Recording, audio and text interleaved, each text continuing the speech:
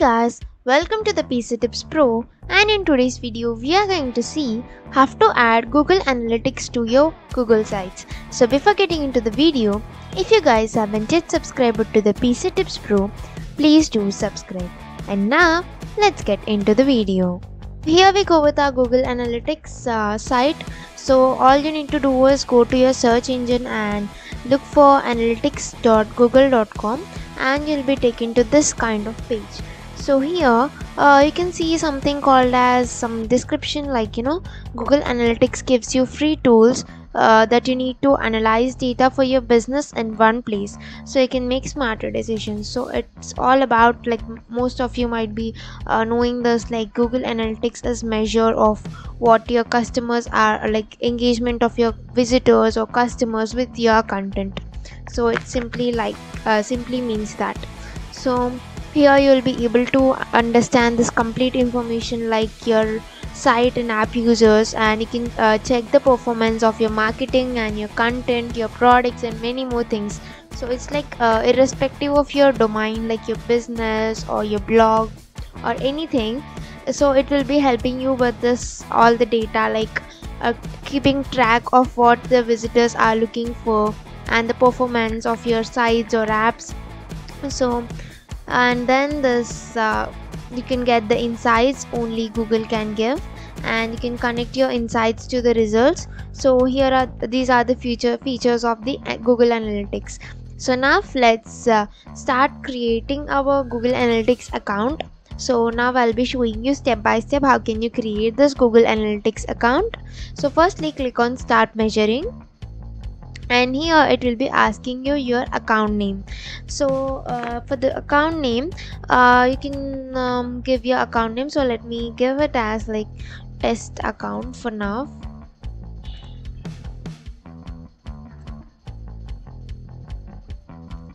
And then let's scroll down, and here are some checkboxes checked by default, so let them keep the recommended options ticked, and then after that click on next. So now the account setup is done, and now let's go to the property setup. So in the property setup, it's asking us to create a Google Analytics 4 property to measure your web and or app data. So firstly, my property name, let's say my first site is my property name, so you can keep your property name as anything like as you like. And then it will be asking for the Google it will be asking you for the reporting time zone. So it's let's say India. I'm in India, so let me give it to be India. And then my currency, you can select your currency. So let's say rupees. So in this way, and you can edit this property details later too. So after this, click on the next, and now you will be taken to this about your business. So here you will be giving your business information. So firstly, it is asking us for the industry category. So you'll be having many categories like arts and entertainment, beauty and fitness, and many more things. So let's say our blog is about beauty and fitness, so let's consider it to be beauty and fitness. And then your business size, let's say it's a startup, or like you're a medium, you're having a medium business, so you can just click on medium or small or large or very large.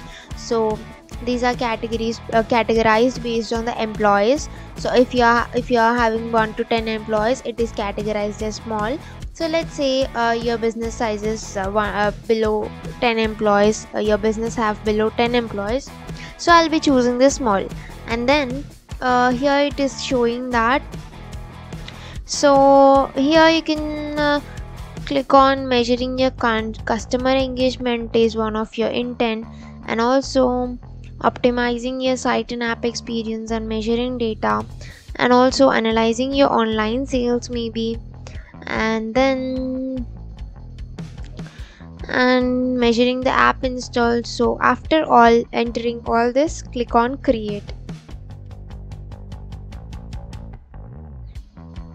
and here you'll be shown some terms of service agreement of Google Analytics.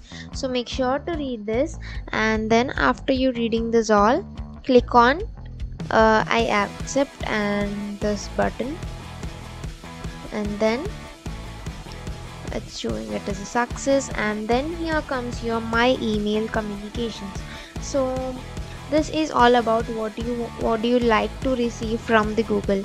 So it's like if you want to receive something like performance suggestions and updates from Google, or else feature announcements, or feedback and testing, offers from Google, etc and etc. So you can just read this out, and then you can choose what all kinds of mails you want to receive from the Google. So for now I don't want any of this, so let's click on save. And after this you'll be having some tour of your property.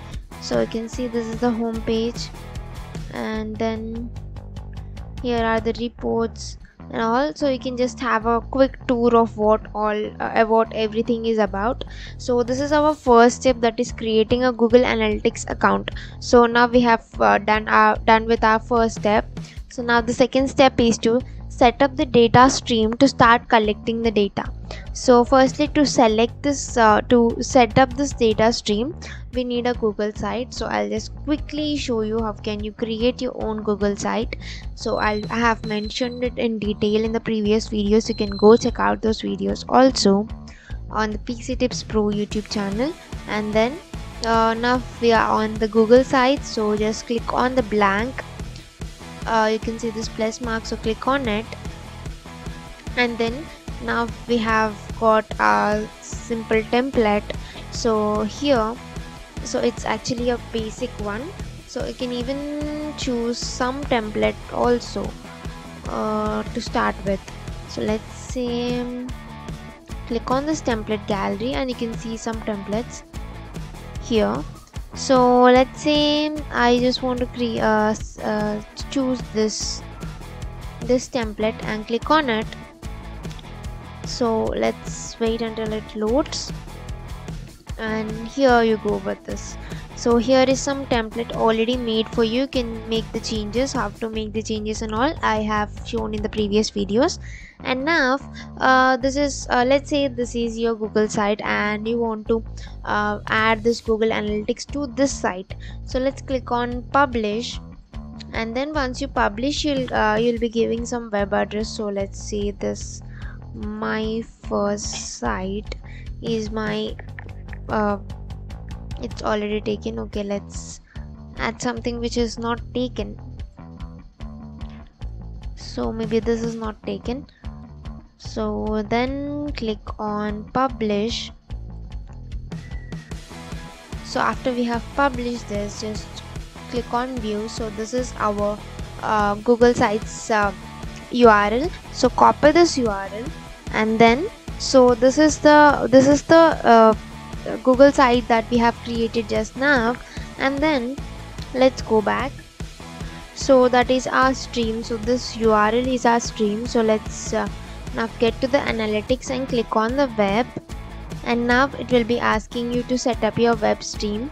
And here in the stream name, here in the URL, you'll be giving this URL. So just let's remove this HTTPS. So now it's valid. And your website name, so let's say it's my first website. And then after this, here you'll be seeing something called as enhancement measurement. So enhancement measurement is like what all you want to measure. So let's say if this is here are some measurings, that is page views.